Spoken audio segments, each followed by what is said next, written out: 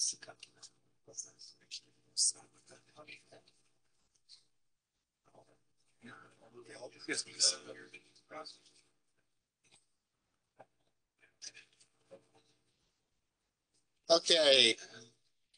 let me call to order the meeting of the City of Campbell Planning Commission for May 14th, 2024. We have a roll call vote. Commissioner Fields, absent. Commissioner Majewski, Commissioner Ostrowski, absent. Commissioner Craig, here. Commissioner Buckbinder, Present. Vice Chair Cancor, Present. Chair Scissor, Here. Okay, we have a quorum.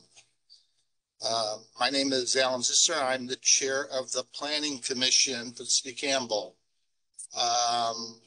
Minutes. So we had a chance to review the minutes. Are there any changes or corrections? I'd like to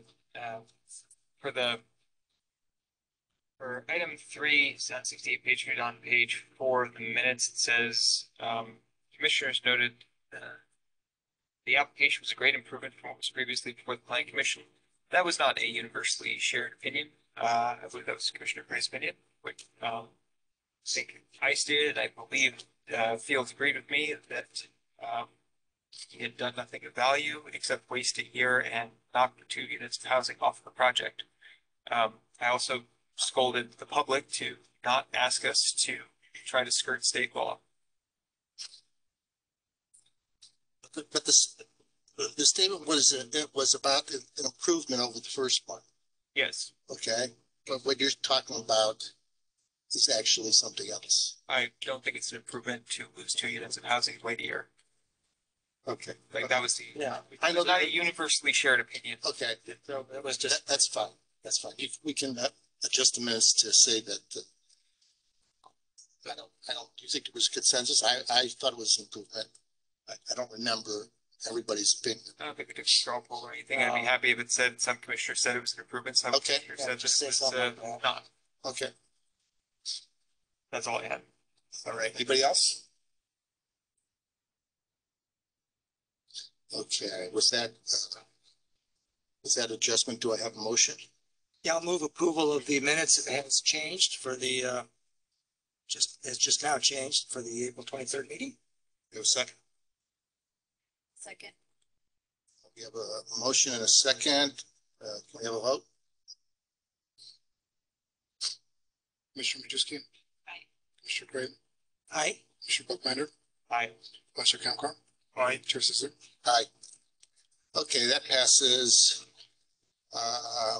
Communications, general modifications. Director Eastwood, do you have any communications, modifications, or postponements to notify us? Just for Planning Commission, one is you have a desk item on 5. Supplying your procedures changing the start time for the Planning Commission. And number 2, note Senior Planner Daniel Fama is sick, so Senior Planner Stephen Rose is I think 2 or 3 items. Okay, That's it. thank you. Okay, oral requests. I'll open for oral requests. This is the point in the meeting where any member of the public may address the commission on an item that is not on the agenda. Speaker can speak for up to 5 minutes, but the Planning Commission may not take any action today. Is there anybody here in the chamber or online that would like to speak on an item that is not on the agenda? Online? Okay. Okay, so I'll close that. And we'll move on to the meeting agenda. Before we start on the agenda items, I want to provide some information on how we will be conducting the meeting for each item. For each item, I will first announce the item and then ask for staff presentation, after which the commissioners may have some questions for staff. After that, we will open the public hearing and first ask the applicant or representative applicant to speak, followed by any other members of the public who wish to speak. We will first have any public speakers physically present and anyone attending via Zoom. Members of the Planning Commission may have questions for the applicant or any of the public speakers. Once we've received all public testimony, we will close the public hearing and the commission will then have discussion. and then a motion and decision based on the nature of the item. Before we start on the items, commissioners, do we have any disclosures regarding any of the items on the agenda tonight? I do. For item 4, I lived for several years in Franciscan Apartments at 610 Marina Drive, and I engaged in an appeal against a rent increase there, which was unsuccessful, after which I left the apartment complex and moved elsewhere. I was informed last time that I mentioned that because I have no current relationship with the Franciscan Apartments. I don't need to accuse myself, but I want to make clear that I used to live there, and I had some disagreements with management. Anybody else? No, I don't have anything to disclose either. Okay, let's start with the first item.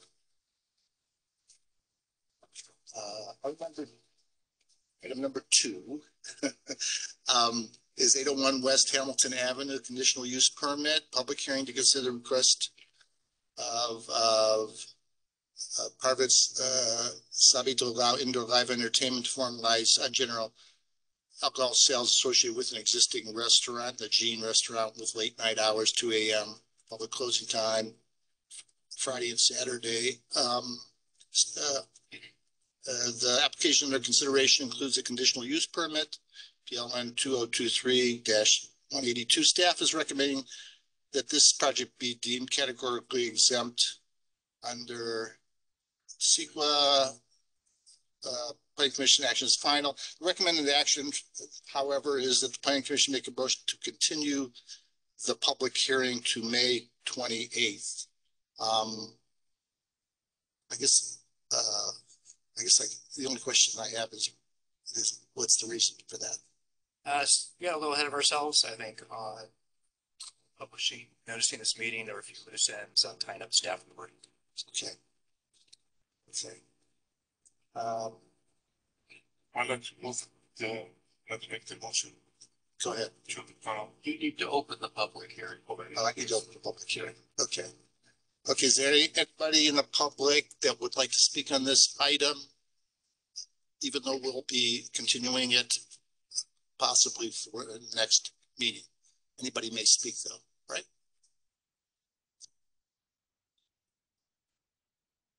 Okay, nobody? Okay. Nobody online? Okay. I can close the public hearing. I can proceed to the motion. I proceed to the motion. Okay, so do I have a motion? I'd like to make a motion, Chair. Planning Commission makes motion to continue the public hearing to May 28th, 2024 meeting. Okay, is there a second? Second. Okay, can we have a vote? Commissioner Majewski? Aye. Commissioner Gray? Aye. Commissioner Binder? Aye. Mr. Capricorn? Aye. Chair Caesar? Aye. So that item is continued until the next Planning Commission meeting. Item 3, 2025-2029 Capital Improvement Plan. Public hearing to consider the City of Campbell 2025-2029 Capital Improvement Plan, the CIP for citywide projects for consistency with the Campbell 2040 General Plan.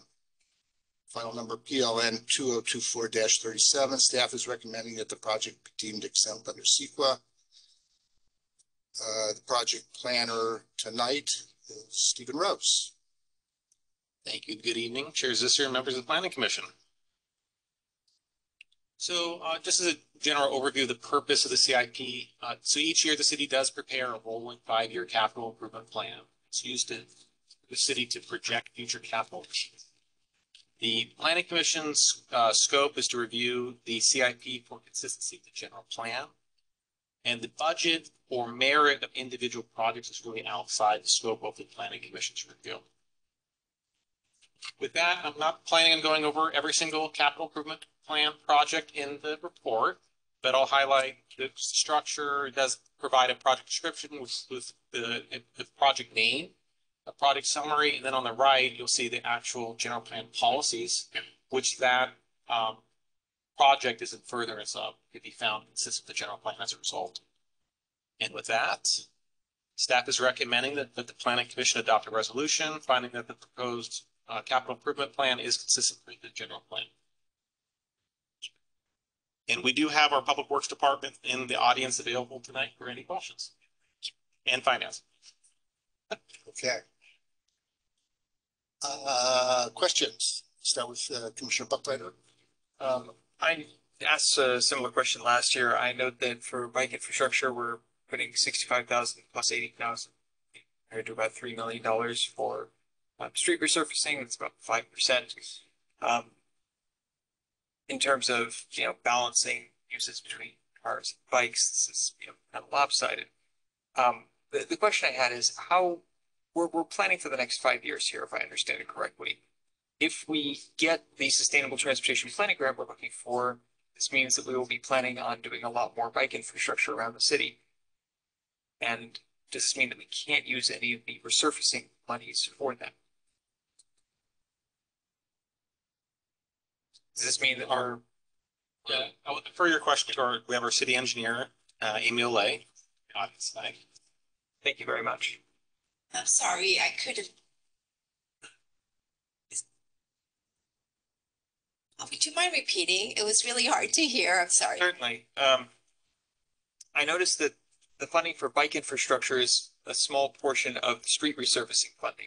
The city is currently applying for a Sustainable Transportation Planning Grant, which pays for planning but not implementation. There had been some talk about using the street resurfacing funds to also put together bike infrastructure to build out the plan once we have it. Since we're talking about planning for, 5 years in advance, does this current plan lock us out of using the street resurfacing funds for adding bike infrastructure 5 years from now? So the annual street maintenance program, I think that's what you're referring to for the street resurfacing. Tell you which number Right. it is. So what we do is the primary goal of the street resurfacing and annual street maintenance is to resurface our streets, right?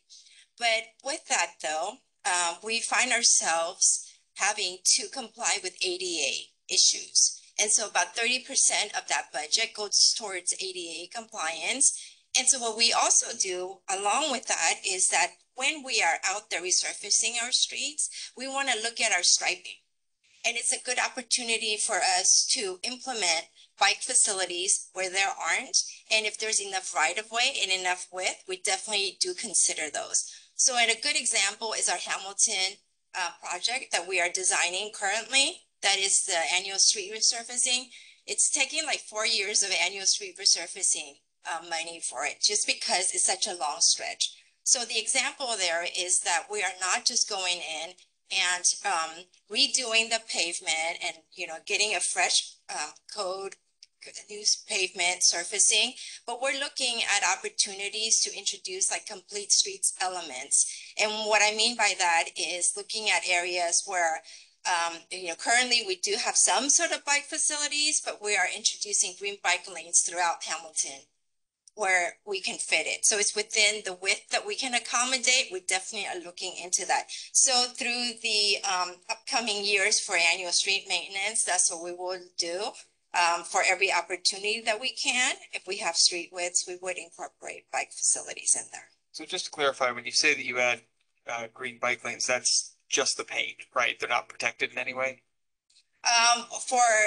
If we have right of way, so Hamilton, some areas we do, we're introducing buffered bike lanes also. So that's more paint. Like a separation, like like we have 4 to 6 feet, and then you have the bike lane.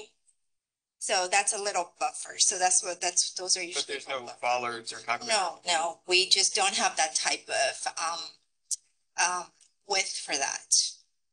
So if I guess what I'm asking is, if the city's plans change, if we had a citywide bike and pedestrian plan, which encompass that kind of thing, would street resurfacing funds be able to be used for that? We might need to look into other sources because we can't just dedicate all of street resurfacing funds, because the primary purpose of street resurfacing, annual street maintenance, is to resurface our streets. Right. I'm not talking about moving the whole thing, but incidentally, if you're repaving this street, that you would dedicate a portion of it to. So it could be used for other infrastructure that's on the street, If it's striping and markings, yes. but not bollards or curbs or any kind of protection. We do redo our curb, but if we're looking at more extensive bicycle facilities, we'll need to look at those corridors specifically. Okay, so that would have to come up in a following capital plan, following capital plan. Perhaps with additional funding. We'd have to search for additional funding on top of the street. Sure. Maintenance funding. Okay, thank you. Cool. Yeah, while you're there, ma'am, let me ask you, and I know I'm straying a little bit from our general plan focus. We usually do on this topic because we like to talk about our projects, but mine's actually pretty similar to Mr. Bookbinder. So you mentioned the Hamilton Avenue project and bike lanes. Now, in Hamilton, of course, at various points will be in San Jose. Campbell, how does Campbell work with San Jose on a project like that? Or do you work with San Jose? Do you just stick to the Campbell? Oh, no, we definitely coordinate with our neighboring jurisdictions. So with the Hamilton project on both ends, San Jose, and also the expressway intersections with the county. So we're working with both jurisdictions. So with San Jose, what we do is coordinate and we try to sync up as much as we can and, find very good transitions. And so we've already shared our plans with San Jose in terms of how we want to expand our bike lanes. And that was actually a setup question by me because I live in the Moreland West area. And one of the areas that our neighborhood association is concerned about a little bit, I guess. San Jose put in a real nice bike lane, not protected, but a buffered lane on San Tomas Aquino. And it ends at the Campbell borderline, where San Tomas Aquino then becomes part of Campbell. And from what we've been able to tell, talking with San Jose people, not Campbell people, if that San Jose even had a bike lane in on the Campbell side, which isn't there. So I guess I'm just making my pitch to just say I wish that Campbell and San Jose were coordinating better on San Tomas Aquino, where a protected bike or really just even a class 2 bike lane would be a nice improvement. Because there's bicyclists goes to Westmont, there's a middle school, it's a good area there for some coordination that, from what we can tell on our neighborhood association, it hasn't happened. If I could just throw in, that is something really, really good to bring up. If we get the Sustainable Transportation Planning Grant, we'll be trying to plan the city's bike network to connect to San Jose's network there and connect to schools and so forth. So I know that wasn't a question, but I just want to make that pitch. But my one quick question that I did see is talking about the green paint for the bike lanes. And I think I saw this in here, that the green lanes are supposed to last for 20 years. I didn't know if that meant 20 years between painting or if that just meant structurally. Does that ring a bell with you at all? Or? Well, I don't think the paint lasts 20 Not years 20 on years, the pavement. right? Okay, yeah, we repainted it. Yes. Okay, Yes. Thank you. Yep. Sure, Cantor. Thank you, Chair. So my interest is in superchargers. Campbell doesn't have any electric car superchargers that I know of. I know it has, I guess, Electrify America, but doesn't have Tesla superchargers. And I was wondering, why not? I mean, Campbell's public place. I can respond to it. Robbie, Community Development Director. We do have the ChargePoint chargers in a few of the public parking facilities very close to here. And I'll just acknowledge the Plan Commission. Campbell was approached by Tesla some time back with a proposal. I'll say at the time, decision from the administration, city manager, and department heads was to wait a bit for our climate action plan to roll out a more comprehensive strategy of where we want to put EV charging system and superchargers. So I'd say wait for that process to go forward a bit, and I think we'll be ready to back and talk to Tesla, ChargePoint, or other EV charging providers on where they could go. But as far as funding for it, shouldn't we plan on funding, and so when the action is in place, climate action is in place, that funding can be set aside as well, rather than at that point saying, okay, now where's the funds gonna come from? Sure. Is that something we can do now to Yeah. set aside? Oh, I'm sorry. Go ahead. So, is that something we can do now to set aside funding when the climate action does happen? Good. I'll say two things. It's, number one, don't know the strategy yet. Number two, there are actually a fair amount of grant funds out there floating at the state and federal level on EV charging. You probably apply for those.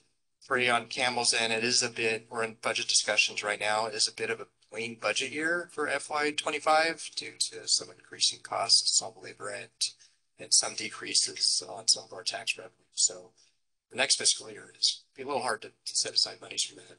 We did tell the council in our climate action kickoff meeting that would try to front load any grant applications and programs that plug into electrification or areas where we know the climate action plan is going to go.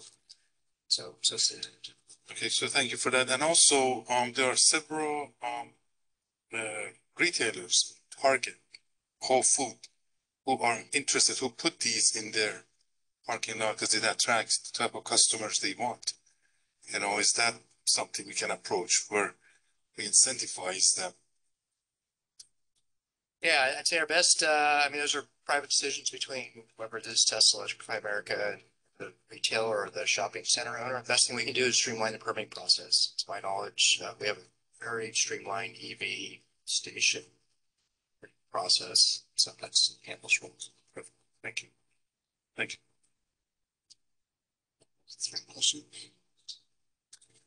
So I just wanted to ask, just to be clear, on the page 2 of 5 staff report, it says new capital projects.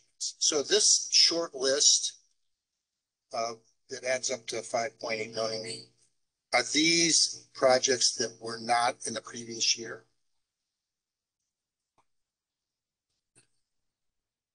Yeah, these are new projects to the 5-year CIP.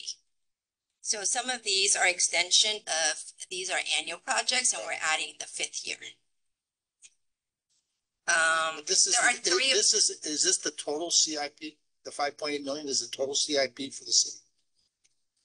That's the total for the new projects. For just the new projects? Yes, exactly, for the 9 new projects. And just, you know, for identification, on something like the ADA transition plan, we had $50,000. I know there was some more detail on that, but is that like new money that's come in? Or is that just money that is being put in from the general fund? That's from our capital improvement reserve, our CIPR funds. So is that like just a continuation because of last year's? That just last year's was 50,000. This year's is 50,000. Good evening. My name is Norm Wong, Assistant Finance Director. To answer your question, on an annual basis, the city allocates a certain amount of funds from the general fund to the CIPR, as may be referenced. And for the ADA transition plan, it's funded solely by CIPR, which comes from the general fund. Yes. That would be like the bike and pedestrian would be similar. That be a that says construction tax and grants. Correct. So the bike and ped project is funded by construction tax and grants. So that one is not funded by the general fund. Okay. All right. Anybody else have any more questions? Yeah, I have one more. So I noticed there's some budget for the traffic calming program. Are we underfunded for that? Are there more requests than we can service, or are we meeting demand? As far as I'm aware, for traffic calming, we do have that project within our 5-year CIP, and there are additional funding within that 5-year CIP that are still available and not currently utilized. But we do plan to add additional years in the coming future as CIPR funding becomes available in the future out years within the 5-year CIP. But to answer your question, we currently do have that right now. Okay, so there's not people who are asking for traffic calming and unable to get it. We do get requests and we're following the policy. We have implemented a few projects and actually we have one underway. So I would say that with the current funding, it seems to be a good level. Okay, thank you. Okay, I just have just one more question. Just again, kind of for my own notification. On any or all of these, are these typically subcontracted out, or are any of these done by Public Works? I would say it's a combination. It depends on the specifics of the project. So like, say, for example, converting curbs to ADA. Is that done internally? Is that done by the city, or did we contract that kind of thing out? For the ADA curb ramps, we contract that out. What do you know what some of these are done actually by the city? Well, according to for these 9 projects, probably sidewalk, curb, and gutter improvements is a combination of city staff and contracting a portion of that out.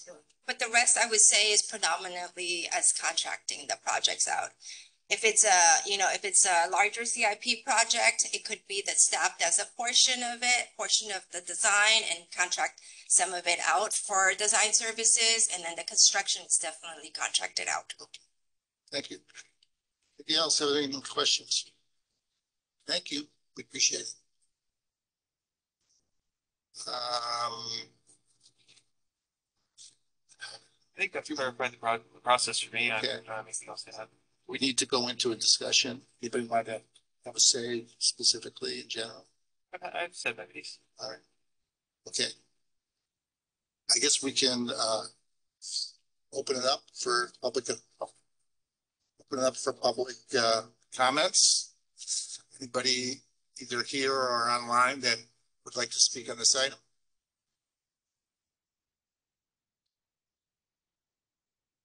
No? Okay.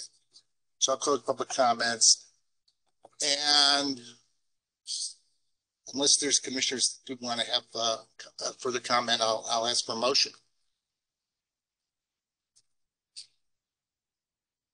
Well, I'll move that the Planning Commission of the City of Campbell determine the City of Campbell's 2025-2029 capital improvement plan is consistent with the Campbell 2040 general plan. Second? A second. You have a second? We have a vote? Commissioner Majewski, Aye. Commissioner Gray, Aye. Commissioner Volkminder, Aye. Vice Chair Concord, Aye. Chair Stizzer. Aye. Passes unanimously. Thank you. Thank you, Stephen. Thank you, folks from the Finance Department. It's nice to have folks from the Finance.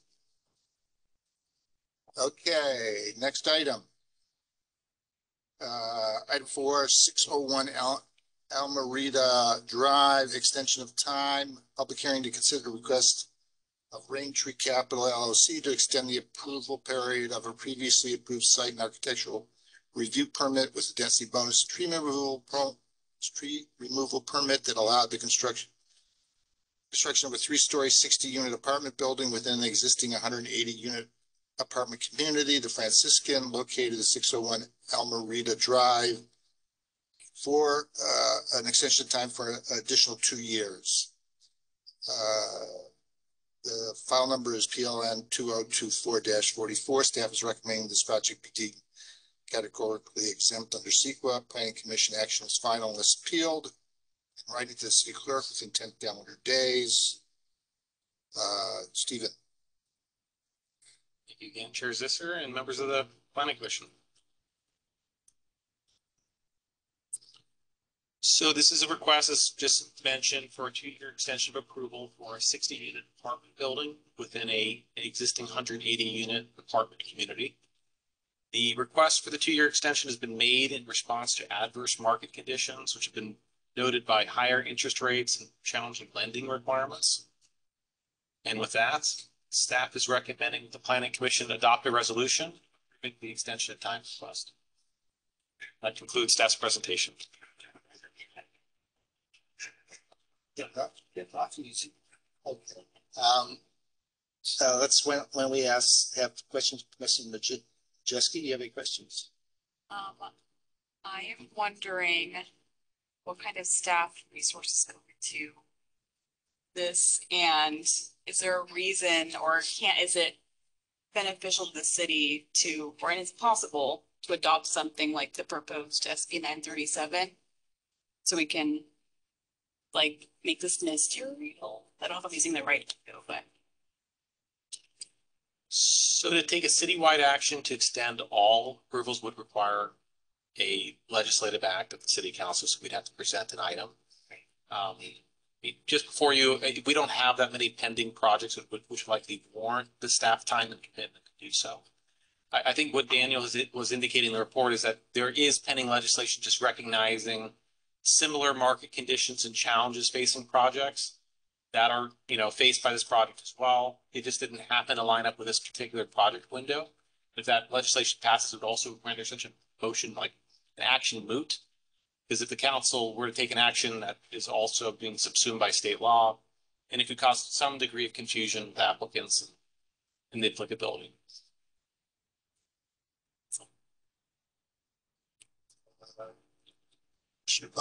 Commissioner Craig. Commissioner Buckland. I guess, are we confident that it's going to get built next time? Or are we just waiting on interest rates to change? If they do get built, if it doesn't, it won't. If I could borrow your crystal ball as well as the belt. I mean, essentially, if the market conditions persist, it's just like we're seeing now, the higher interest rates and difficult securing lending requirements, presumption would be that those conditions would also continue to preclude the construction of the project. We all hope that they'll improve and provide an opportunity for the project to get built. Okay. Oh, that's all we can do. Thank you, Chair. So I would be, I was likely to go along and say, yeah, it's a good idea. That makes sense. The condition until I saw this statement in attachment B, which is page 56 of our pamphlet of our thing, but it would be attachment B, page 3 of 6. Third paragraph, which is in the middle of the paragraph number 3, which is middle of the page. So there was some, I guess, density bonus calculation, 35% density bonus calculation, and the number came out to 70.7. And it said rounded up to 71. And I'm like, what? Rounded up? I thought Campbell doesn't round up. They always round down. And when I saw this, then I'm definitely for this project because I think it's going in the right direction with rounding up. So I just wanted to, make sure I'm seeing this right. I'm posting it as a question, so I get chastised by the chair. Am I seeing this right? You are seeing it correct. Oh, that's it. Thank you. Let the record show. Okay, appreciate it. It's just, I think we're all disappointed that this isn't something that can go ahead. Any of these projects that we've approved, we've approved this project, and it was good to go. After after the extension of 2 years, then there's a question of whether we extend it again or we ask them to reapply, right? Correct. Thank you for the concise answer. We have there is real no choice here, right? I mean, we can either deny the extension and then it will then require them at some point in time to reapply, or we can just give them the extension. I suppose the clarification would be that the applicant still has their remaining window to get an issued building permit, but the likelihood of that occurring is nil. What's the window at this point? I think it was until May of next year. No, I think later, like. Oh, this month. so- Hour and a half ago. Oh, So, yeah, so exactly. we're giving him this extension, another, so there's two, it's gonna be another 2 years. Correct. Okay. All right. All right. Okay. Can I ask something about the project just as a, since it's in the agenda, the whole description of the project? Just for future reference, I guess when it show up. The new item, and then I guess it's clarification in the other commissioners. So the additional 60 units, it's gonna be a multi-story building. The 20 are gonna be affordable, right? 20, which is Correct. a nice number. But there are already 180 units in this, for instance. Are any of the existing units affordable? So at the time of this development request having been made, because they were exercising state density bonus law, all existing units are kind of encapsulated within that original calculation, which is where you're getting to that number. That's because the apartment community, they do not have any deed restricted units. So the typical traditional understanding of an affordable unit, there are none. But state density bonus law also requires one to consider existing rates, rental rates, or occupants, which are at lower income levels. And absent 5-year rental rolls of their community, they were essentially imposed a requirement that they needed to have an assumption of affordability, which is kind of why you're seeing the percentage allocated in this project being higher. Okay, so kind of makes it up for the, okay. All right. Anybody else have any more questions? Let's see, where are we? Can I ask my question? We open this up again? Do we open this up for, we open this up for public, comment? We, anybody who wants to speak publicly on this item here or online? Please come forward. Could you, turn that on, hit the white, and it's a circular thing. Yeah, hit the white side. And state your name and. Nice to see everyone. So my name is Alan Chuang with Raintree Partners. With the applicant, worked with Steven Rose on this project years ago. And I just wanted to say that we kind of voiced the same frustrations not being able to progress this project further to the point that it is now. Unfortunately, mainly due to market conditions, like Steven had mentioned in his presentation.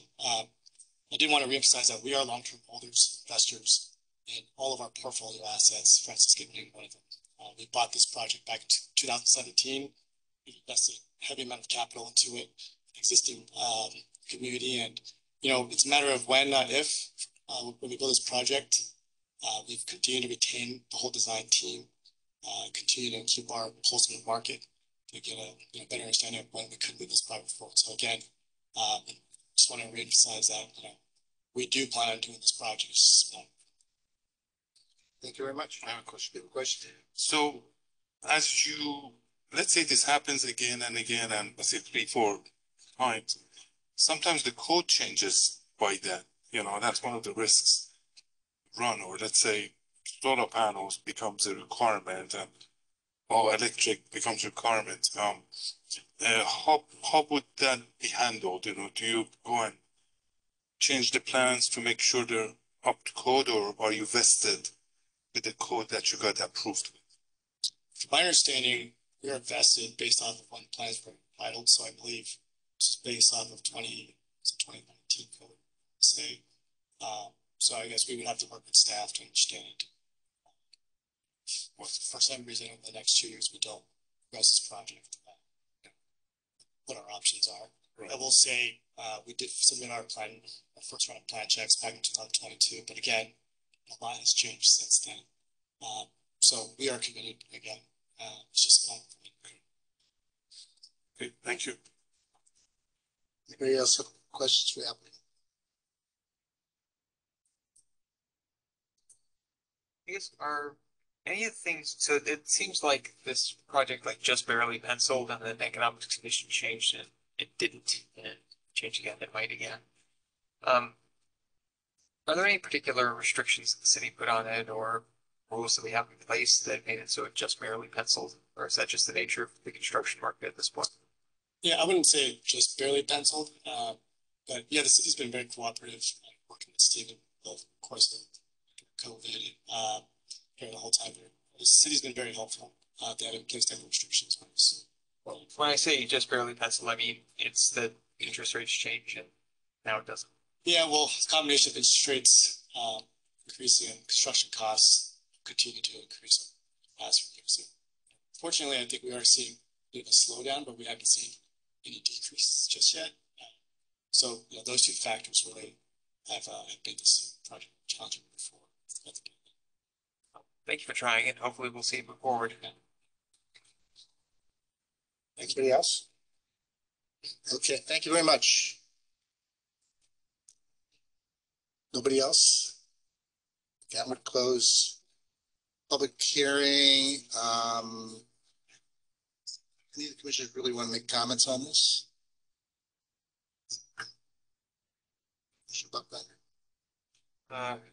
I guess I appreciate that we're liberalizing development, but like, boy, it feels like we really wasted those years when interest rates were lower and money flowed freely, and we just wanted to be real careful with everything. We were real careful, and we didn't build much, and now it's hard to build things.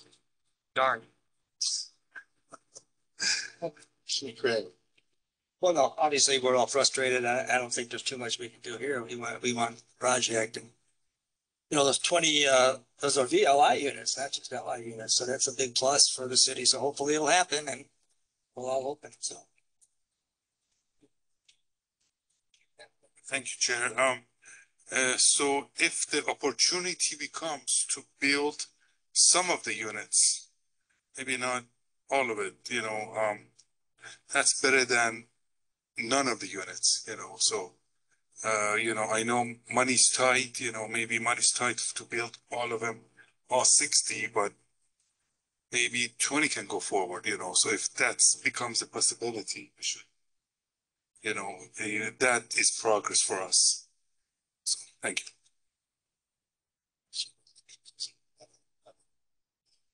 Well, just to respond to your comments, it's a multi-story building with 60 units in the middle. So it's not a bunch of individual, it's my understanding. So it's not like the existing facility where they have multiple groups of buildings. It's this one new building that's going to be up in the middle that's going to have, so it's a three or four story building that has 60 units. Kind of hard to do a partial on that. I'm just, you know, I mean, yeah, if they downsize it and if it meets, it can pencil out. I'm sure that they would look at that. But my take is on, as I said, it's you know, it's like this was going to be a nice item, and I think people were looking forward to. We hope that interest rates go down soon. We can write letters to the Fed or whatever. And we can hope that maybe it'll happen sooner than the 2 years extension. So do I have a motion?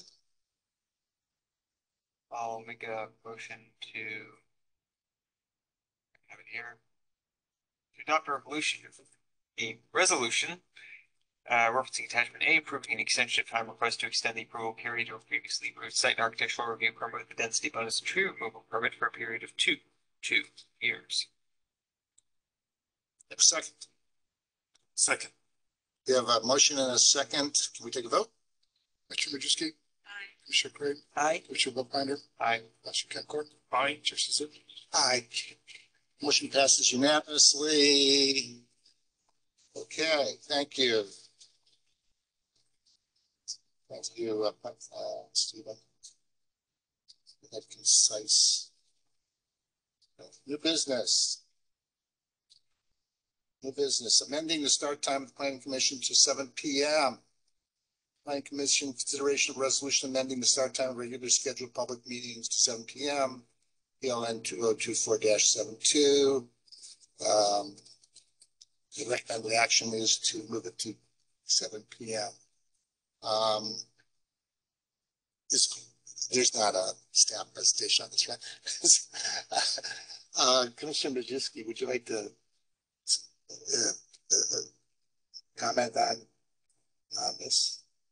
I'd love to be home a little earlier and help the staff get back to their homes, especially earlier, because they're here for days. So your favorite.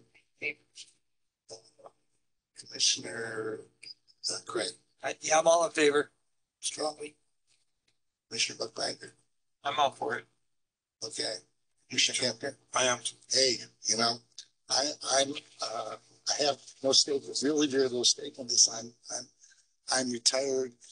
I have no children or a full-time job, and to me, it's like if the commissioners that have more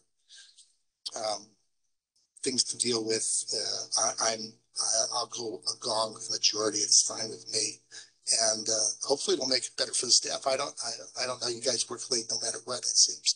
So, We have to open a public hearing now. I don't know. This is a new business item. I don't know. There's no public hearing on this. No, I don't know. Well, okay. Why don't we just open up public hearing? If there's anybody who wishes to comment on this, might be nobody opposed or favored. Nobody. Okay, we'll close that, and I'll make a motion that the planning commission adopt a resolution amending the starting time of the regularly scheduled public hearings to 7 p.m. beginning June 11th. Is that incorporating the language of the desk item? Yeah, I'm sorry. Yes, incorporating the language of the desk item that came to us by email. okay. Is there a second? Second. Second by Commissioner Kamkar. We have a vote. Commissioner Majewski, Hi. Commissioner Craig. Aye. Commissioner Buckbinder. Aye. Commissioner Kemper. Aye. Commissioner Scissor. Aye. Okay, that's unanimously. So starting in the first meeting of June, you'll be at 7 p.m. Okay. Just a quick note on SARC is Vice Chair Kamkar and Commissioner Fields. Yes. Okay, and just a note, if there are short items, I think we'll try and hold 6:30. If they're long items, we'll start at 6. Good. Thank you. Sounds good. Study session. Housing legislation update. Study session discussing key legislation and case law pertaining to the development of housing projects. Recommended action, the planning commission will receive the report and seek clarification from staff as necessary. Who's going to do this? Stephen? Thank you again, Chair. So the purpose of this tonight's study session is to provide an update and overview of recent state legislation and case law. It's also serving to educate the Planning Commission on the impact of these laws and implementation. I'll also just add that there's a whole world of legislation related to housing development. We did focus today's study session on items which are in the report. If the Planning Commission has interest, we could possibly, we do intend on doing updates on legislation in the future. So there'll be opportunities for future other bills and discussion items as well. So with that, the first item which we discussed in the study session is state density bonus law. Just kind of capturing the key sound bites of these two court cases, where the Schreiber versus City of Los Angeles had determined that concessions are no longer required to demonstrate that they lead to cost reductions. Historically, state density bonus law said if you have a concession, you need to indicate exactly how and what cost benefit that will have. It was usually requiring cities to impose a requirement for what's called a pro forma. So that you're saying, yes, I do need this concession. I need to have an additional story added to my building. How does adding the story make sense for a concession? Well, now we can no longer ask that question on how that adding a story results in cost reduction, for example. Not to say that you'd use a concession that way, you'd probably use a waiver, separate discussion. Bankers Hill 150 versus City of San Diego. This is probably the most significant one, and probably the primary driver of tonight's study session. Is it established that developers are now entitled to waive all development standards, even objective standards, that would prevent a project from being built as designed. This is to say that if you have any standard, height, setback, design requirements, material requirements, a developer may use an unlimited number of waivers on their project by merely qualifying as a state density bonus project to alleviate those requirements from that project. It's exceedingly powerful. This court case it has major upheaval on our understanding of the application of standards. This is why we're presenting it before you with actually a number of case studies. Some of these are presented in the report, but I'm trying to keep it fresh. I provided kind of a new take on some of them, so you guys have to follow along. Case study number one. So say, for example, a state density bonus project has requested the city to grant a waiver to eliminate parking requirements. So in this particular case, it would not be applicable. And the reason for that is that state density bonus law already establishes minimum parking standards, which may not be lowered further by exercise of a waiver. There are, of course, other laws, as I believe we've discussed in the past, of AB 2097, which do allow for elimination of all parking requirements for a major portion of the city, like nearly two-fourths of the city, like half the city, is already eliminated from parking, so it's largely moot. I just want to emphasize this as an example of where a waiver would be eligible. You couldn't push it down any further. What state density bonus law already allows, if you're outside one of those, parking reduction areas. As another case study, density bonus project comes forward and requests the city to grant a waiver to eliminate the city's setback requirements. Could this be allowed by state density bonus law? Yes. Even if a city's development standard is objective, a waiver may be used to alleviate the requirement if it would prevent the project from being built as designed, to use that quote again. So the city's new multifamily development design standards, they do include setback standards like our traditional code had. Also has standards such as adjacency requirements, like where you're abutting single family to what we're trying to hopefully achieve is prevent that looming building from being up against a single family home. Unfortunately, what this is telling us is that state density bonus law, through use of waivers for which there is an unlimited number, could alleviate a project with its requirements.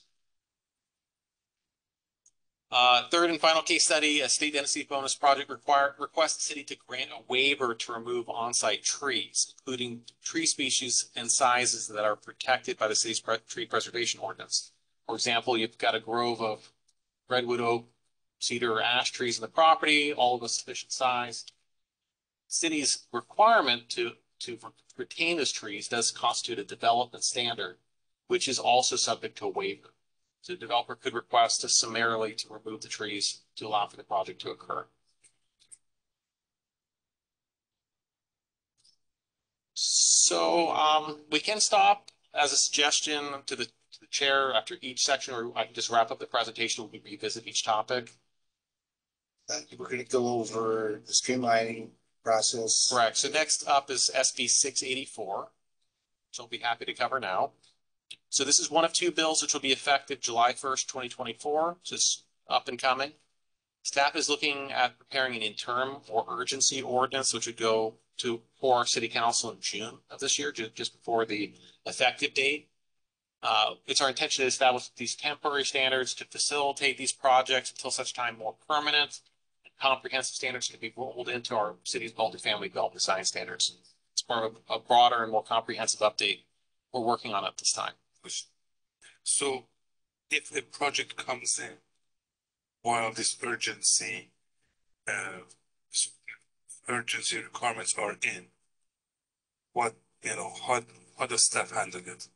So the urgency ordinance will actually serve that very function. It will provide guidelines and parameters for how this project will be handled. By and large, as I'll probably cover in the next couple slides, SB 684 prevents the city from establishing unique or specific development standards by virtue of a project exercising 684. So the urgency ordinance is largely just serving to codify, to provide guidance to staff and to the public as to how to kind of take in a project and what the rules really are.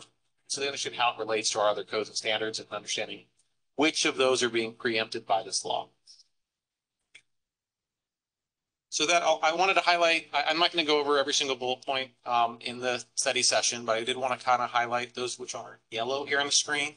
I think these are kind of the more interesting or apply to 99% of the SB 684 projects. So really to qualify, the site first and foremost has to be zoned for multifamily residential development. And the project itself has to occur, it has to result in less than or equal to 10 lots. And also the same for less than or equal to 10 units. There are other kind of extenuating circumstances that apply about the type of units or things on the site which might be demolished, but more likely than not, a challenge for some to try to exercise this law is that the site cannot have units which are occupied by tenants in the last 5 years.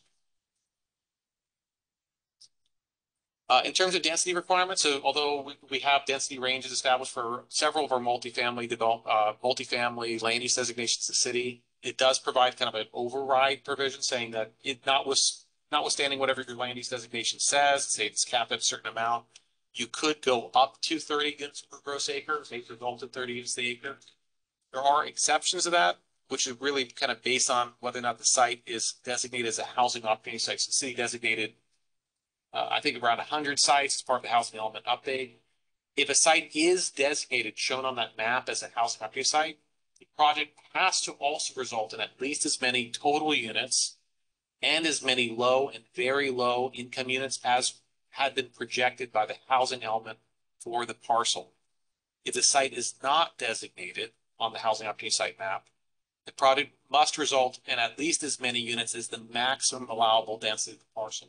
So these are kind of like combining factors. So you're saying in some sorts of situations, less than 30 is great, but that doesn't mean you can go down to 0. It means that if the housing element of the general plan land use designation allowed up to 5, 6, 10 units on that site, you must minimally build that many in order to comply.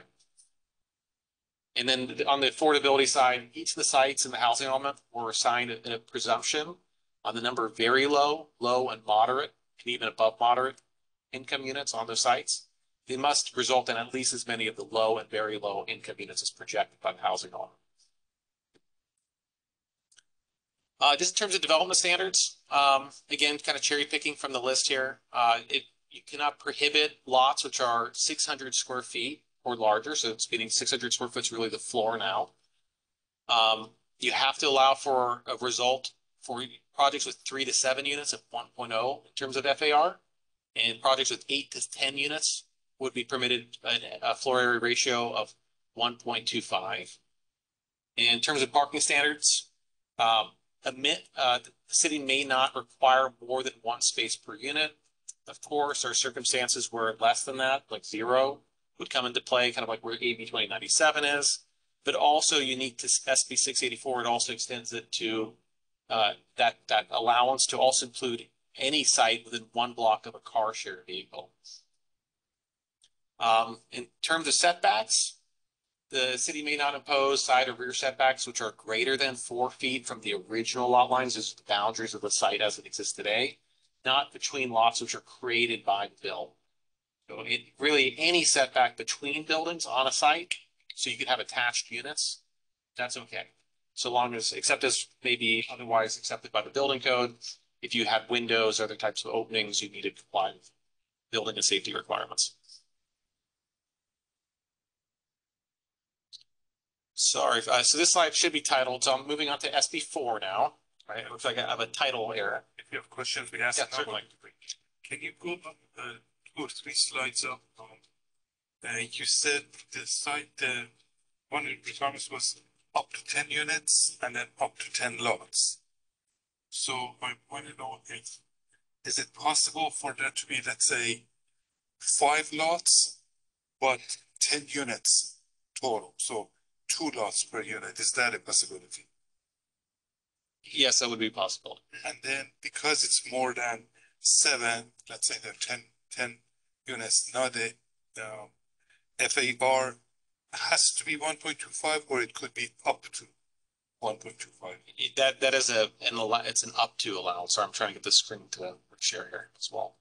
It means that we as the city cannot cap it at anything below 1.25. Got it. Okay.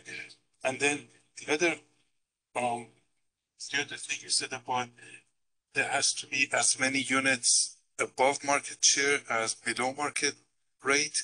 Can you clarify that a little bit?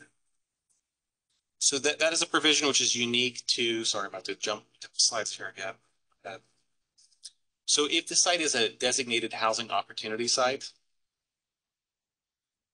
get to that slide real quickly. So this is the slide which brings up that point. So if you are a designated housing opportunity site, the housing element in our opportunity sites had certain assumptions that went to each of them, that they were assigned a certain number of very low or low income units.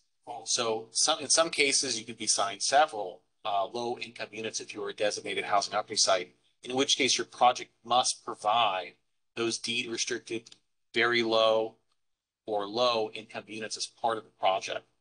Even in 684. Even under 684, if it's a designated housing operating site. If you're not designated, you only need to result in as many units as the maximum allowable density would provide for. Whether market rate or not. Whether Correct. below or above market. Okay. Correct. Now, of course, those projects too would be subject to the city's inclusionary ordinance if they were, say, building 10 units, or as amended as part of the city's upcoming inclusionary ordinance update and nexus study. We're looking at possibly lowering that threshold of compliance. That could apply a different type of affordability requirement on projects, say, greater than 5 units. So right now, if a project came in with 684 at 10 units, do any of them have to be affordable? Or I guess 15% of them would still be subject to the city's inclusionary ordinance. So that would be 2 of the 10 units as rounded.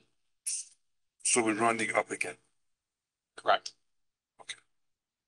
And if there's 9, then probably then you have to provide 1. Because 15% of 9 is less than 1.5. I believe that also rounds up to 2. Oh, is that still?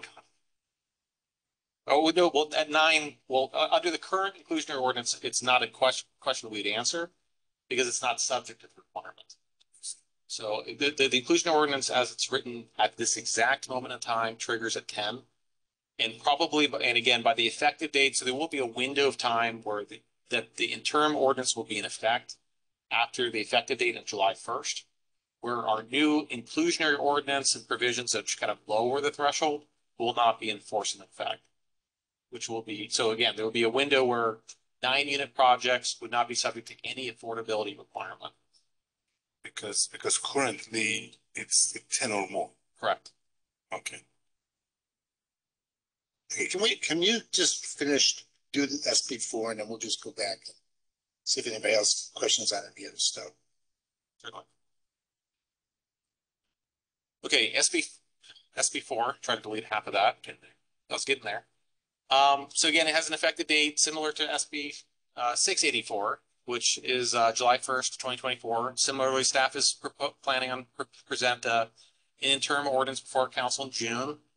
And again, just like SB 684, we're looking at having permanent standards be reflected as part of a more comprehensive update to the city's multifamily development design standards. On the screen here, and I didn't mention on the previous slide, this is just showing possible properties.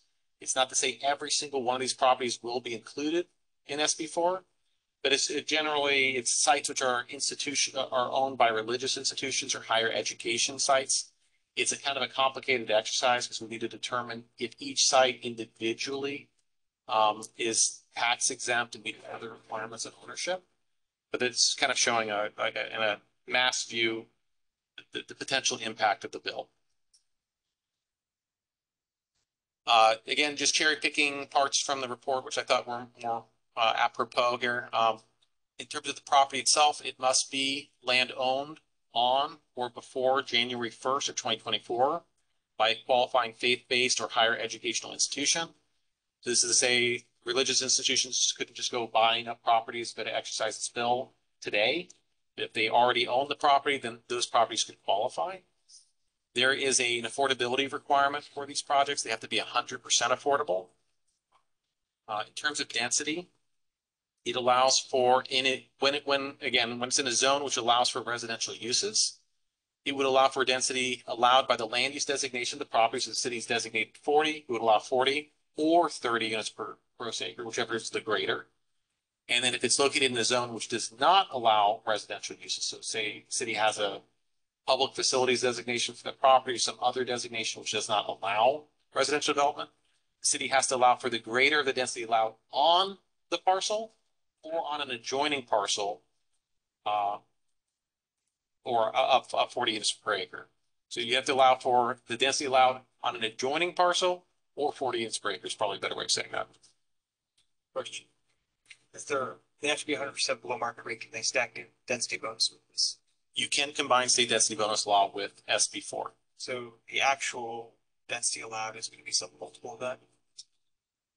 Right. Yeah, you could do up to 100% density bonus under the new state density bonus law. So you could double that. And there are also possible other ways of getting more units on top of that as well. So 40 becomes 80 units to the acre. If they were to do a 100% affordable housing development project could qualify. Now, granted, their affordability provisions of SB4 only require, it says essentially allows 20% of the units to be moderate. I'd have to look at exactly the tables, see how you combine, because there's a standard table for state density bonus law, which gets you yay far. And then in order to get the state double density bonus, which could get you up to 100%, you have to kind of combine across income categories. So exactly how that reconciles with 20% moderate allowance allowed by SB4, I'd have to look at. But yes, conceivably it's possible if they provided a low enough level of affordability, they could double the densities provided by the building. It actually specifically allows for it. Great question. Sorry for all these title slides. I must miss something there. This is all SB4, just to reiterate. Again, on kind of interesting points on development standards. So it does allow for the greater of 1 story above the maximum building height allowed on the parcel, or the maximum building height allowed on an adjoining parcel. So you kind of have to look at so if we have if we have a religious institution, which happens to be right next to one of our transit-oriented sites, which allows up to 75 feet in height, it would allow for it to mimic that same height. If a religious institution was ever so old as to build a tower of that height, it's not out of the question, but I think at least. But on the other side is if there's a church in a residential neighborhood where the adjacent are no more than 2-story. In which case it would not advantage them. So they would be kind of more or less following what the allowable height of plus 1 story. So one of the churches in a residential district that has extra land, and they can't necessarily put up an 8-story building if there's only 2-story. Correct. They couldn't use the height of the adjoining parcel to benefit them in that situation. So if people who built or own Wesley Manor building adjacent to that, Wesley Manor is currently higher than 75 feet, so they built the city now. So maximum building height allowed in an adjoining parcel, that would not advantage them because they couldn't build as high as the existing. I guess I'm saying, could they use that to exceed our height limit? If an existing building exceeded our height limit, because it says maximum building height allowed. Is that the actual legal language, or is the maximum building or the existing building height? I believe that the intent to SB4 is to say that based on your development standards as they exist today. So if that building were to go away, what is allowed, it'd be, like, say, a 5-story tall building on that site. So in which case you'd only be allowed what is currently allowed under our current codes and standards. Okay, but if the parcel happened to be in a transit-oriented neighborhood where we allowed a 75-foot height limit, they could get 1 story above that, and they could exceed our height limit. Correct. Okay. So just moving down here on the slide, use requirements is kind of interesting. So obviously SB4 is allowing you to have residential uses on sites where it may otherwise not be permissible. It goes on to say religious institutional uses or any use previously existing or legally permitted could be allowed. And then it also goes on to allow for this introduces a concept of ancillary uses. These are uses which would be permitted on the ground floor of any type of new building which is proposed, which if the site has a single family residential zoning designation or single family zone, it would allow child care centers and facilities operated by community-based organizations to be that ground floor. But if it's in an other zone, so which meaning if you're in a commercial zone or somewhere else of the city, you would allow those commercial uses which would be permitted by that zone, but without a conditional use permit. So it would bypass the conditional use permit requirements. In the particular case of the city, it'd be both our administrative conditional use permit and also our conditional use permit processes. That's just as an example. There are a few additional requirements of SB4. Most notably, projects which utilize this bill must pay prevailing wage, which has served as a barrier to some in developing projects under some of these bills.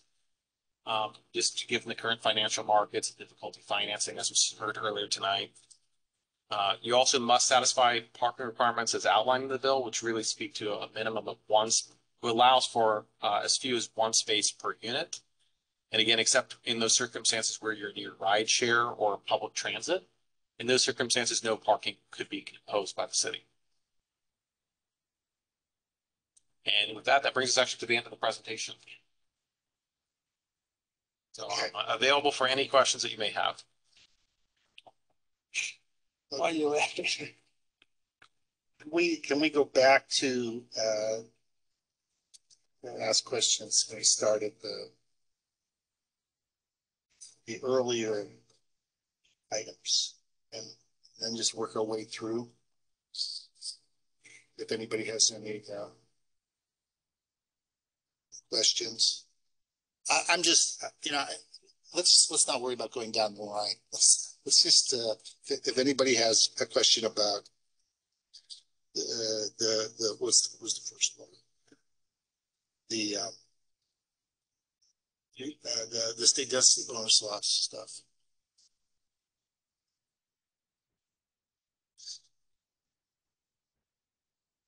I mean, I have a question about, the objective standards thing. Obviously that, like, it sounds to me like it basically, we don't need to be planning commissioners anymore. It's like, we can meet once every 6 months. It sounds to me like this case, unless it's challenged, that objective standards go out the window. And I guess the question I have, the thing I wrote down was the as design. The as design thing is developer comes up with the design and submits it. That's the as design. Is that correct? That's right. So I'll respond, and I just want to make sure the planning commission understands it. It's a super important point. So before the developer would have to look at our standards and say, here's where I need to be your standards. This flips the script. The developer could come in, and I've used this with staff, propose a gigantic ball or any shape you could think of. Say, I have a vision of this as my design, and I've designed it, and your standards don't conform to it. So I'm asking for waivers from your standards because it does not meet my design. So I just want to make sure that's a very important point that came out of this case. That to Chair Zisser's point, the city spent 2 years establishing objective standards because we wanted to set the table for what residential development should look like. The project comes in and uses density bonus. In effect, if the objective standards prevent them from meeting something that they want to design themselves, they can use the waivers to do that. And as a frustrated attorney, I would point out that as designed language is nowhere in the statute. The statute basically says that they are entitled to a waiver from standards that would prevent them from building the building with the affordable units that they are requesting. Doesn't talk about as designed at all, but Well, I'm confused. Where is the as designed language? it's from the case. That is Just the from the way case. that is the way the court interpreted That's the way the court statute. interpreted it. Oh, well, Yeah, I could add a little bit more. I mean, City of San Diego had actually requested that the case not be published, I believe, was because they didn't, although the case was actually favorable, I think, to the City of San Diego's decision to approve the project. They didn't want it published for this very reason, because of the as design language coming out of it. I would mention also, though, that although we have these objective development design standards, And although that they are, because of this law and the current court case and law environment preempted, we still will have them be applicable to non-state density bonus law projects. So whenever somebody comes up with a standard project, market rate project, they still have force and effect.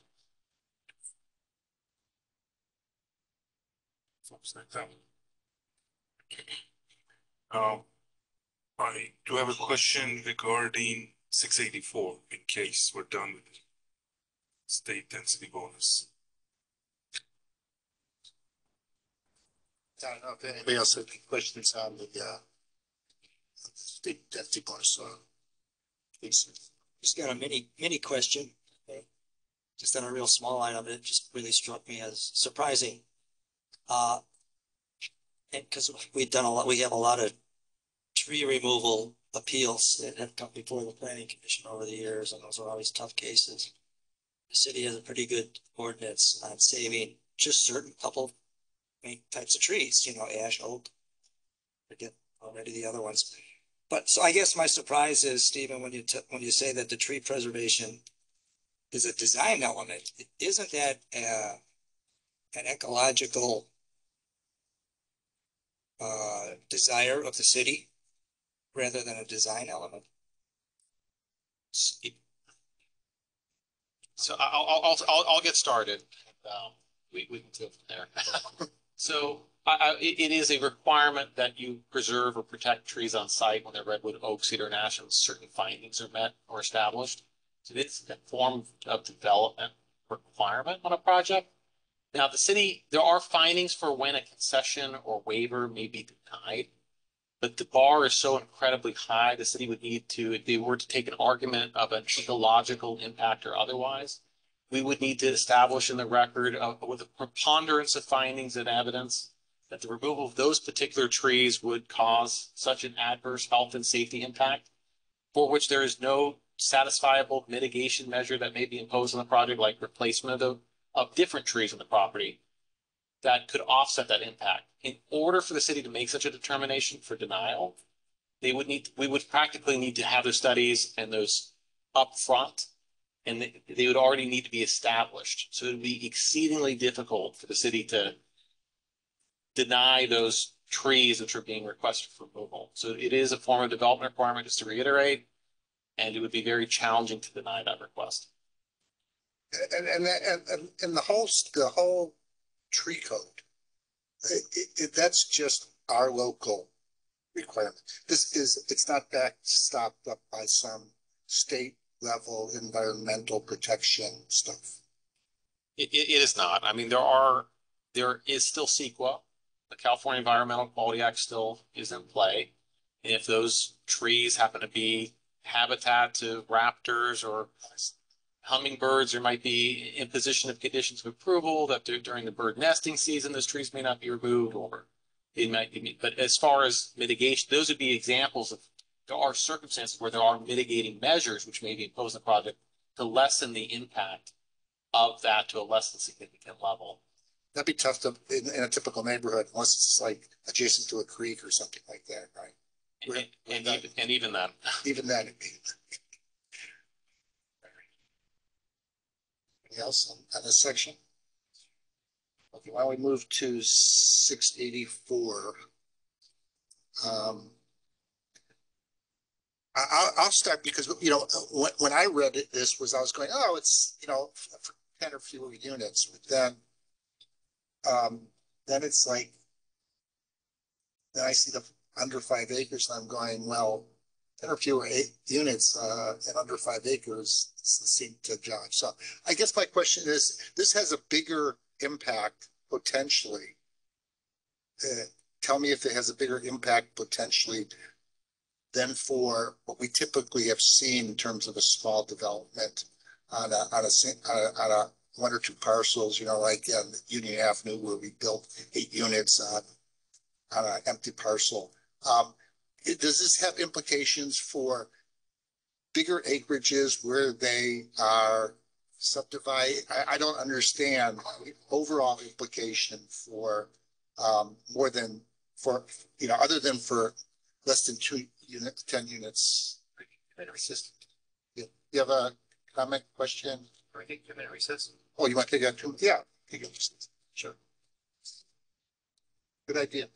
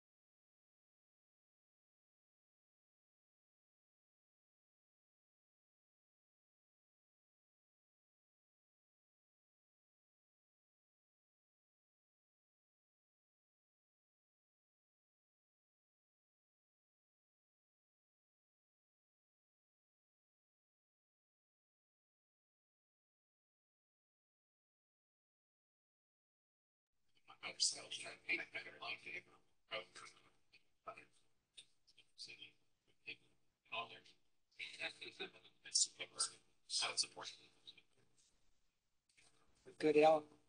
Yeah, we can start again. Yeah. Thank you for your patience. Are you good? Yeah. Okay. Okay, Stephen. So I'm just, not clear on this. It's like my first read is okay. It's just for where there's less than 10 units or less, but then you see 5 acres, you see 10 lots, you see the numbers.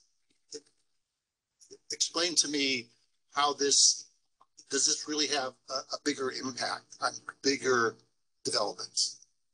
So it could.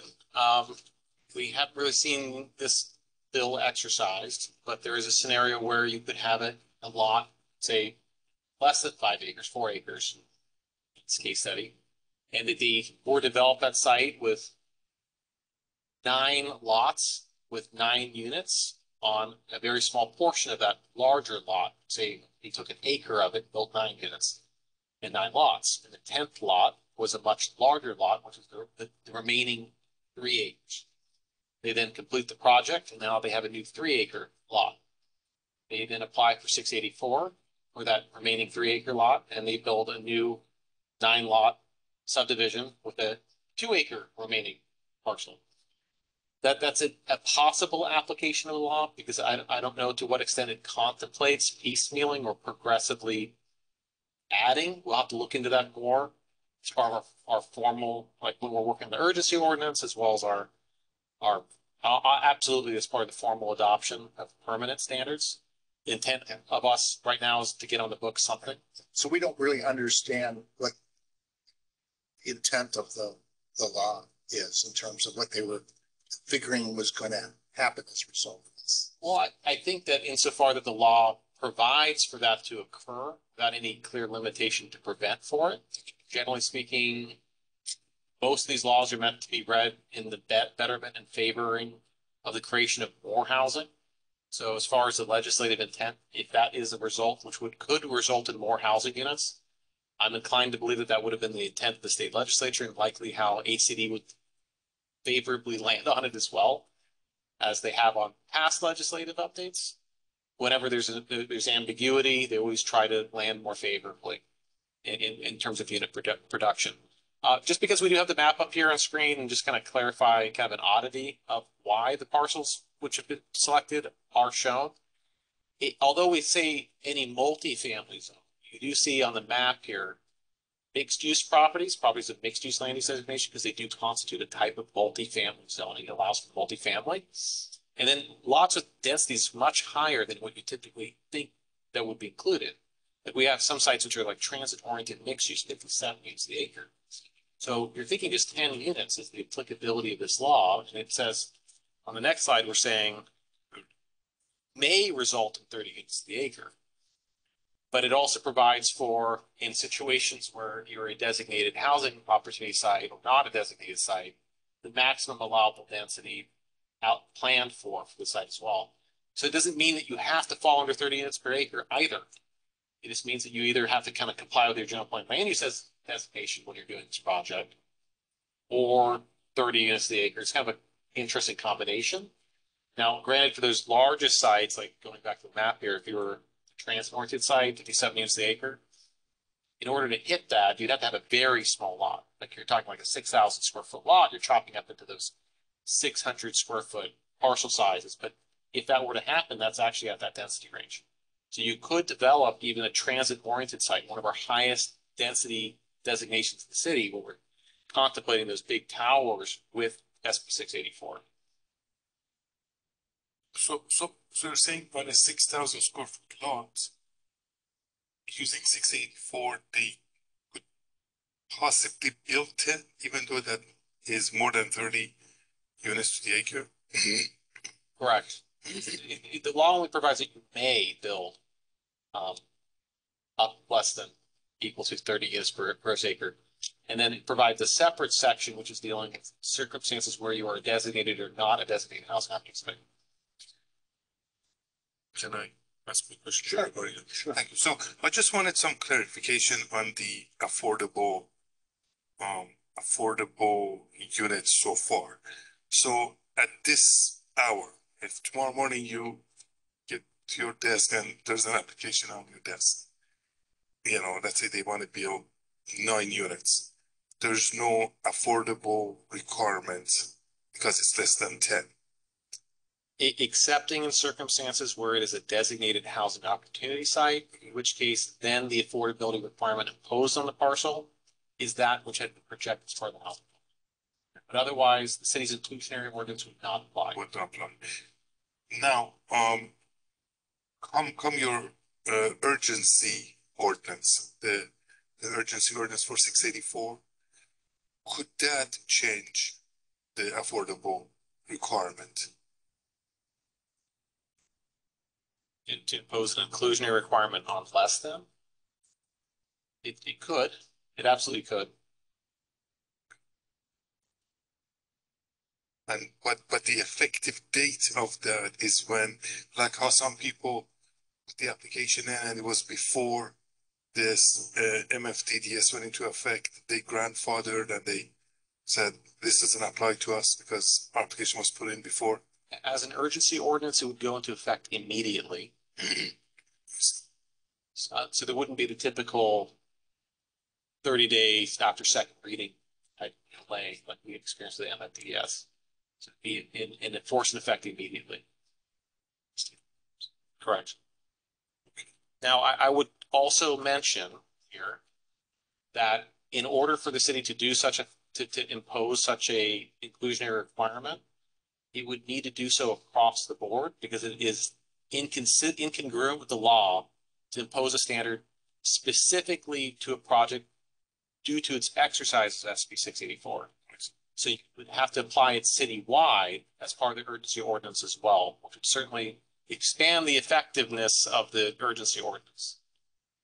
Which is probably not likely to happen in this case. It definitely changes the stakeholders involved. Okay. I guess my macro question, Stephen, I don't want to get ahead of ourselves. I know we can't talk about any specific projects, but do we have projects pretty far along in the discussion phase in which these new laws will have significant impact? Great question. I would say, I think the development community, by and large, as well as the planning community across the state of California, is still catching up. The speed. We are informing our development community of this law when they do come in and they appear to be presented with challenges, which this law would seemingly benefit from the exercise thereof. I could think of one project which could be pursuing this in the near term in Campbell. 684. 684.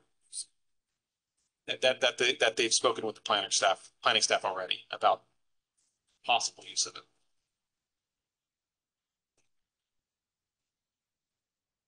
Anybody else? Question? I have a discussion point, but I don't think I have any questions. Yeah, well, this is just a study session, so. Oh, right? So we're just studying.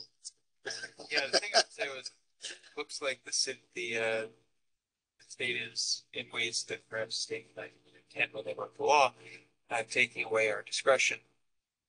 And given the last meeting when I said that if we have even the slightest bit of discretion, that cities, including sometimes this city, will exploit that in ways that the city did not say that we would. I kind of get where the state's coming from. Like, this kind of discretion is so often misused, and I can see why the decision was made, even though it seems like the bankers from the city, which just seems to come out of nowhere. But the same subject, like that's how CEQA got so large. A series of court decisions which pulled things that were nowhere in the law out of it. I think originally it applied to like major actions by the government or something like that. You just had to write a whole report. It ballooned into the foundation of modern environmental law because that was a thing that activists, lawyers, and judges wanted. I can see where they came from on this. There's a perceived problem that discretion is exploited, and so just getting rid of that discretion because of how it's been misused. How to get it. I would say that there's no doubt that it's taking away, states trying to take away a lot of the discretion from local authorities because, this housing crisis has been going on for a couple decades now, and locally that didn't happen. So the state kind of has provided a lot of political cover for local folks, but then you go too far, and I think we all agree the need for the housing, market rate housing, huge crisis, and we got to get going. And cities just haven't done it. Now the state's taken the initiative. And then they go into some things that, it's just not great planning. I mean, when we said, hey, no parking required. Oh my God, we were all worried, but the developers want to have a project that works. So we haven't really gotten too many projects with no parking yet. And that's why I look at the setback thing. I heard Stephen's presentation and read our report. Setbacks, just common sense, good planning type stuff. And you could take that away.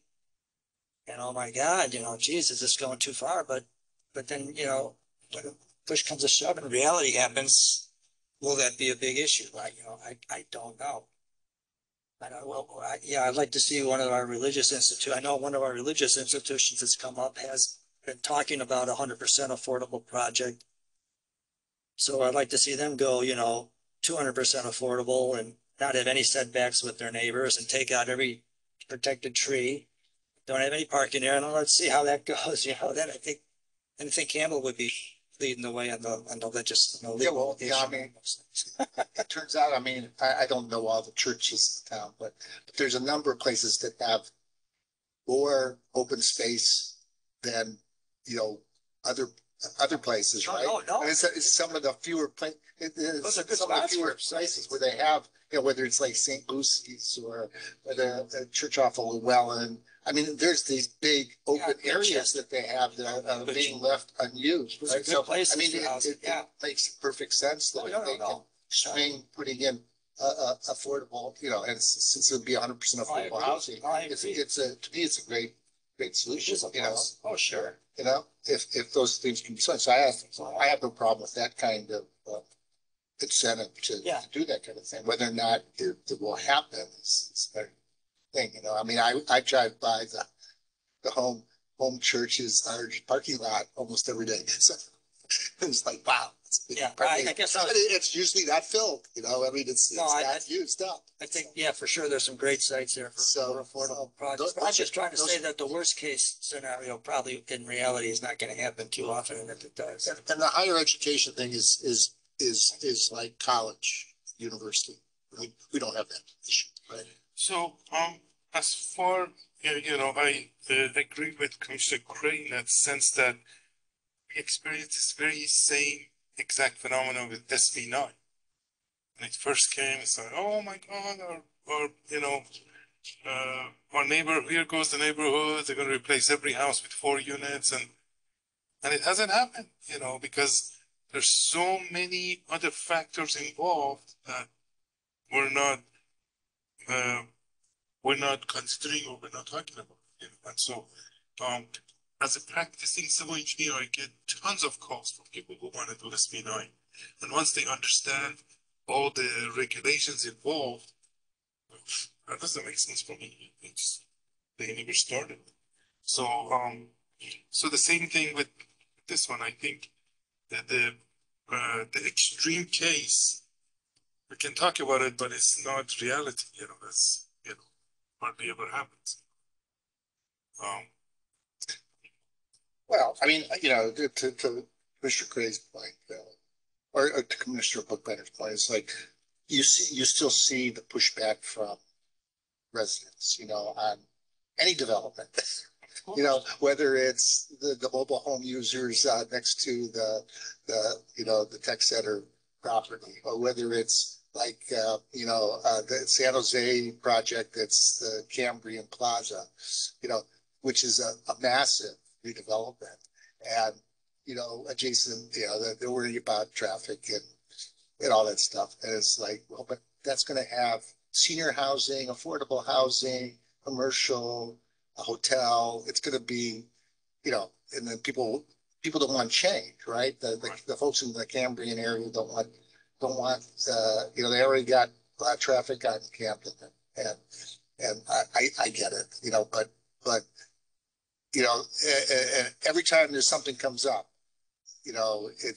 there's always pushback, and even when it doesn't make, it's not even reasonable. I mean, I see that next door all the time. It's like, oh, they're going to put up this new thing here. It's like, well, it's in a previous commercial spot. It's really not going to affect the neighborhood that much. So all I would like to know is sometimes with some of these things that come out, like SB 684 or the other things, what was the rationale? Who was writing this up for what reason? And what was the thinking behind it? It's obviously, it's not somebody from Campbell. It's probably somebody from San Francisco or somebody from San Diego or something that has a constituency, and this is what they want to see done, and they get agreement on it. But so to me, it would be always good to kind of see behind what's behind that.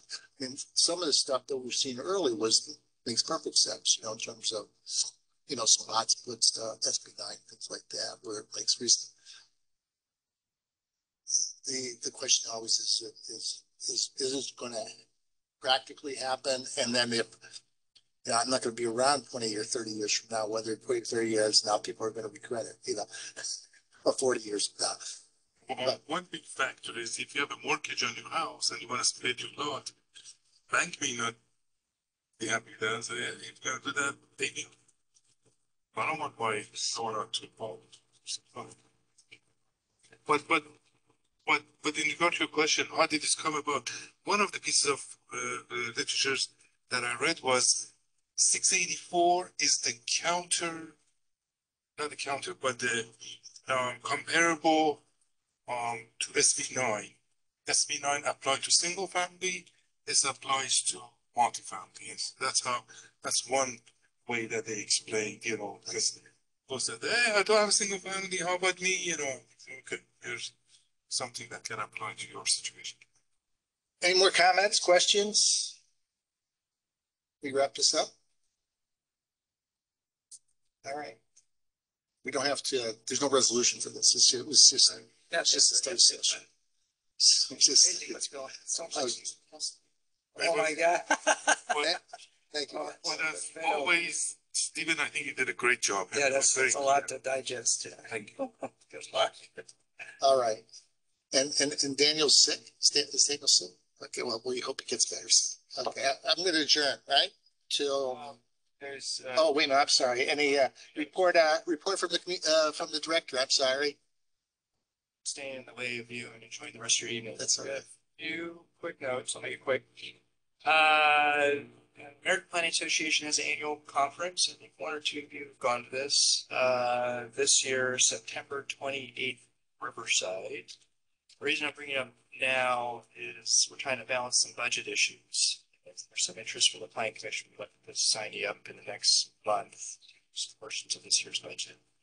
So don't have to memorize all that. Ken and I will send you a reminder and just ask if you can get back to us the next few weeks. Second for one. Number two, anyone who went to the Lee training, I think that's yeah, just remember second year receipts if you want to get reimbursed. Yes, thank you. Yeah, I gotta remember that. But fiscal year ends pretty soon, so just I see. number three, I don't think I pushed this out of the commission. So happy to report the City of Campbell's Planning Division has been awarded by the American Planning Association, Northern California section, which includes over 100 cities, with a award of excellence. Wow. I mean, just basically like the best planning agency. Nice. Not that they all apply for it, but you would only get this award of excellence if you merit high quality planning products. So Are we the only ones, or were there a few others? I don't have an answer to that question. I'll say it was competitive. I've been on the jury for these. They don't hand these out like candy. The award of excellence is something to be acknowledged. Congratulations. Congrats. Submitting for a state award. Senior Planner Stephen Rose is helping out with that, and Michelle Slug. If you go to the Fall APA conference, who knows? You might see it. Number four, just a heads up. There'll be a training on an act called the Levine Act that's coming up, and our city clerk's coordinating this. The best understanding it has to do with political contributions related that could be made and related to items that might be coming before the Planning Commission. A lot having to do with financial disclosures in Form 700. Bill might have more to say about it, but the heads up is that the city clerk will be organizing a training, sending invites out. Two last points. One is happy to report we hired a plan check examiner in our building department. So this position on just helping projects through, or the building official or senior inspectors had to do this. That takes away from a lot of the work. So someone who's just dedicated to this. Super bright individual we heard from City of Sacramento, her name's Sophia. So we should see a lot more efficiencies, folks going through our process. And we're going through final interviews to hire an unhoused coordinator. So this is funded by a 3-year grant from Destination Home. It will help with our homeless. Last but not least, want to report, if you remember the Robeson Homes Dillon project did go to council. Last meeting was approved. just a little press piece about this in the San Jose Spotlight. Want to look at it. And that's it. Oh, the very, very last one. I always get asked about the status of the Cressley project. Yes, asked 4 times a week. So the developer called me personally and said, I want to let you know that we're absolutely going forward. We're getting ready to pull permits. We're doing our traffic management plan now. So I always wait till the permits are actually pulled since they are going forward. So you should start to see activity in the next few months on that site. Thanks. But that's all. Right? One question. When will we be seeing some policy work? Policy work. Policy work. Okay. You mean like legislative actions coming for you? Yeah, well, the one coming on the horizon you'll see in the next few months is our modifications to the inclusionary housing ordinance and commercial linkage fee. So we had gone to this is on part of the housing element keyword plan, establishing commercial linkage fees. You have a new commercial building, there's a fee you would pay for, it would go into our housing program to stand up housing to support workers. So the city council did some initial review of options, gave feedback to go forward with a certain fee we identified. It's a low fee, it's about $9 a square foot. So we're working on that. And then we're doing some modifications to inclusionary housing ordinance based on council direction. Right now, you have to be 10 units or over to be inclusionary housing.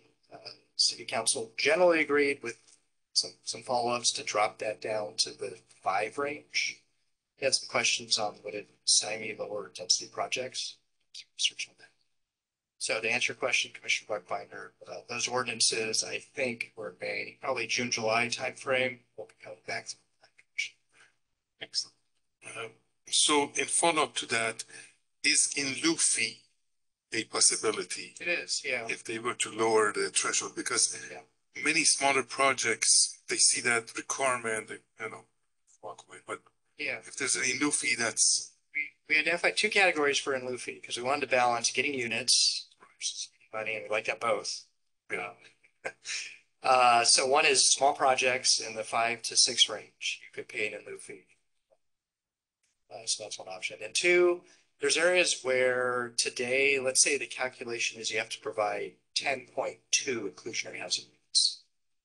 The 2 is just sort of washes away under today's capital ordinance. You provide 10 units minimum. But we're proposing for that fraction, since there's a nexus, that they could pay a fee for that 0.2. And I think get some money into the perfect. Makes sense.